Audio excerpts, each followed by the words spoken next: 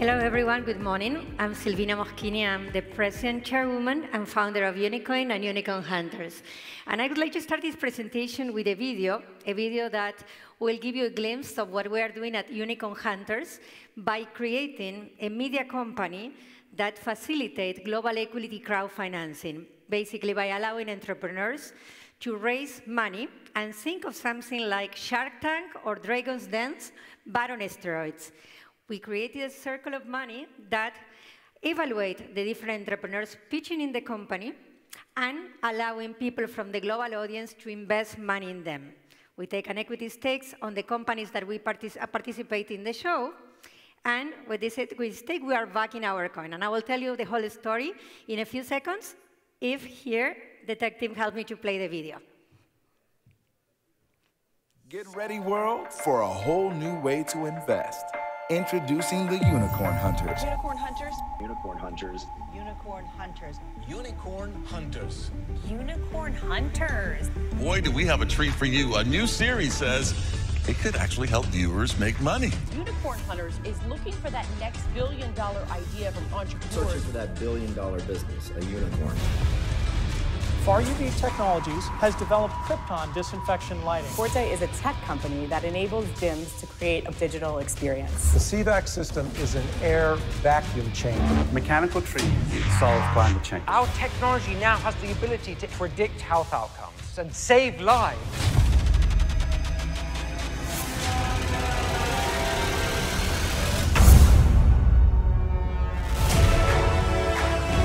What concerns me, your lack of ambition. 70 million in 3 years, that's not much. I love supporting small business, but is this a big enough market? To what degree it's a personal cost for you, and to what degree it's business? Why aren't you already a unicorn? Your gross revenue was $126,000. How are you going to increase that for 2021? Why are you doing this? So what's your why? Let's go, Nick! Let's go, Nick! Can I call my mom?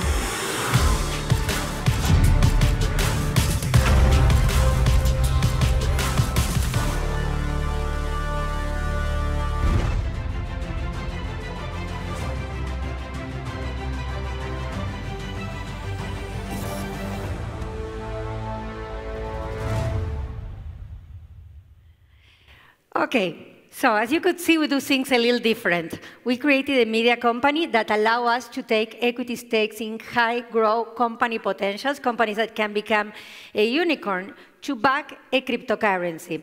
We look at crypto in a different way. And we all understand that when a black swans come, there it comes, the unicorns. We have been gone through many different black swans events over the last years. The pandemic, the crypto crash, all the economic turndown in the technology industry. And yet, we are here standing, looking for the best that is yet to come. We many times hear that crypto was dead. Actually, Bitcoin was declared dead by the media over 500 times. And today, since the last news of a couple of weeks ago, Bitcoin is standing strong and reached a valuation of almost $35,000 with ups and downs, but a clear path if the regulation would introduce, if the ETF introduced by BlackRock and other companies stand to institutionalize cryptocurrencies and make the industry as big as $30 trillion. And we had seen this before. And if we think of crypto, we cannot avoid thinking of the natural evolution of the money, from the barter system to the gold standard, to the paper money, to plastic money, to electronic money, and now blockchain technology supporting the currency of the future. In 2019, cryptocurrencies became the basis for the new standards. And I have the opportunity to be in this field for quite a long time. In 1999, I was part of the leadership team that founded the first internet bank in Latin America. I'm originally from Argentina, and at that time, we built Patagon.com. And Patagon was half a media company, because the media company helped us to reach the audiences, educate the audiences, win their hearts, and win their wallet. And half of the other side of the company was a financial destination with banking products, with a supermarket for people to choose whatever banking products they wanted to have, loans, mortgages, etc., and a brokerage firm to allow Latin Americans to trade on the stock market. Patam was sold in $785 million in 2000 to Banco Santander Central Hispano and became one of the most remarkable businesses built at that area. But of course, if you think backwards, in 1999, 2000, when you go in to see investors and tell them, I'm building an online bank, most likely, as you probably imagine, the answer was like, you are absolutely nuts, you are crazy. This is not going to happen. No one will put their money where they cannot see it in an internet bank. This is absolutely delusion.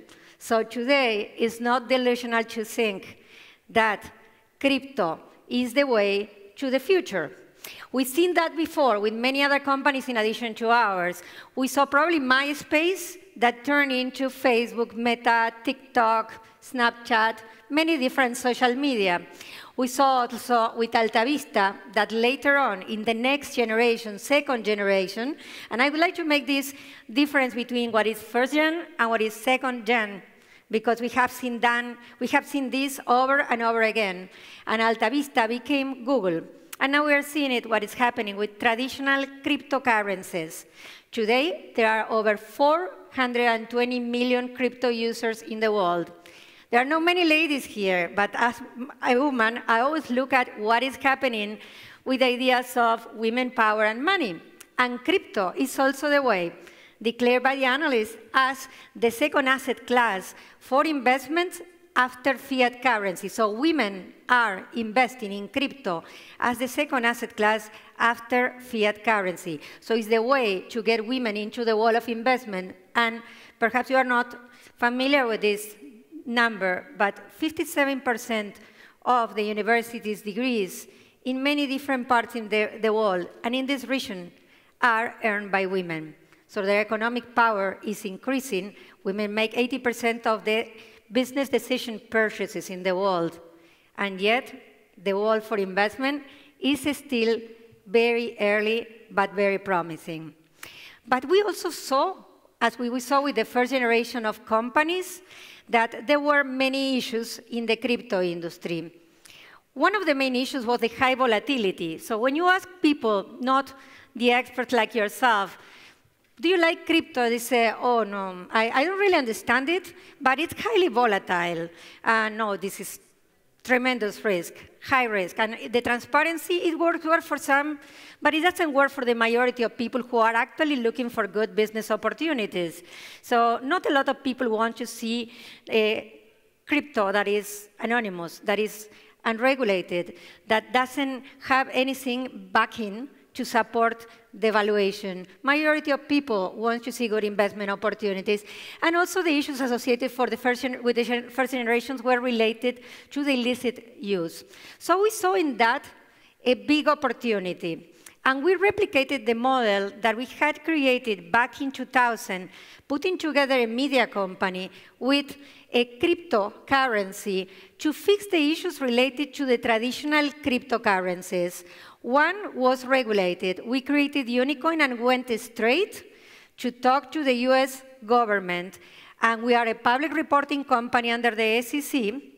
And we are regulated under US law, and we are complying and applying to have regulations. For example, here in Dubai, the regulation framework set up by BARA is outstanding. It's very clear, and it's very simple to follow and to understand, which makes it easy for us entrepreneurs to be able to comply. Also, we created the show in which we brought to our show the former Treasurer of the United States, who was here in Dubai last year in the same event introducing Unicoin. We invited her to be part of our board. We invited also to be part of our board the former Commissioner of the SEC, Roel Vera. So we brought together policymakers. As entrepreneurs, we understood that regulation is a breaker or maker for a company. So we took a very strong stand in being compliant, asset-backed, public reporting, and audited company. And the last part was the asset-backed component. We took equity stakes on high-growth companies, as we mentioned in the show, and we'll tell you a little bit more about that, but we also went beyond. We got into other industries using Unicoin to buy different assets. As you could see, in our media company that allow us to get to the audience, we have Steve Wozniak, the co-founder of Apple. We have the former Speaker of the House, John Bercow, as part of our guests. We have Chris Diamantopoulos. If you are a fan of Silicon Valley, the sitcom that you can see in HBO, you most likely recognize the billionaire that plays a very, very interesting character in the show. Lance Bass, NSYNC, also a venture investor, former advisor of the White House, Mo Bella, and many different celebrities that help us to build together this show that allows us to have millions of audience from around the world. And I'm not getting the click, so if you can help me to move to the next one, I'll be very appreciated.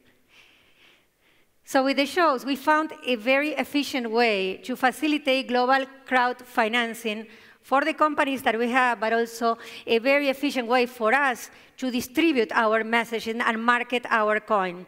So today the show has an audience of over 300 million in the first season that we air, including different airlines, including streaming platforms, including open television, and media who partner with us to carry the show that we produce in the CBS television city in Hollywood, done by the executive producer of The Masked Singer, who is the #1 unscripted TV show in the world. We also use the coin to bring on board celebrities because we understood that the cluster approach, the one-to-many approach, help us to get efficiently to build a global renowned brand. So we believe that building a globally renowned and trusted brand is a key element in the financial industry because it's lack of trust what makes banks collapse. It was lack of trust also who make many of the crypto crises that we have. So we invited 10 NFL players, 5 of them part of the NFL Hall of Fame, that in the US, which was one of the important markets that we have, are extremely popular to represent our brand and to join us in educating what's the difference between Generation 1 cryptocurrencies and the cryptocurrencies evolve. We also have Juan Pablo Montoya, a Triple Crown champion Formula 1 rider as part of our ambassadors, and Sebastián Montoya. And very soon we'll have one of the cars, the Formula 3 cars, fully plotted with our brand. And all of that was done with our currency. So we build the currency that allow us to buy equity stakes, to buy other assets, to buy advertising, to create content, to get to the audience, to participate in many different events. We present as well Unicoin last year at the Expo, the US Pavilion. We went all over the world, from Colombia to Argentina to the US, Canada, Saudi Arabia, and of course here in Dubai to introduce our project, to introduce a new way of doing things. And we also work strongly with the media. We have a lot of media coverage and recognition from around the world in top publications from all over the world. And we advertise in airports, so we have now this offer that is how we are using the coin to access real estate in many different efforts, including 3 main airports in New York, in Mexico, in Canada, and so on and so forth. So we use the currency to build assets, to buy assets. We also have visibility in mobility. This is in Miami, where I live, where we have over 27 Tesla Model X car, free transportation for people, all plotted with Unicoins, done in a 100% Unicoin deal. And we take, as we said, like equity stakes on high-growth companies that are backing Unicoin. The companies that are in the show are companies that have potential to become unicorns. We are betting at expanding this portfolio to reach over 200 companies next year, in which we will take equity stake, help them grow, help them raise, help them have massive visibility internationally.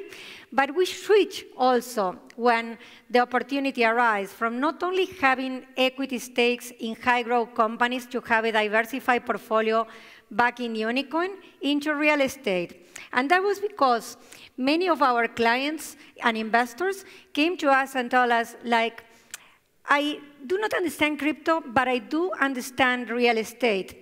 And when we were selling our coins in the pre-sale, because we hadn't launched to exchanges, all of this was done with the premises that two things need to be done right. One is the creation of a brand, and the other one was a creation of a portfolio of assets before even hitting the exchanges.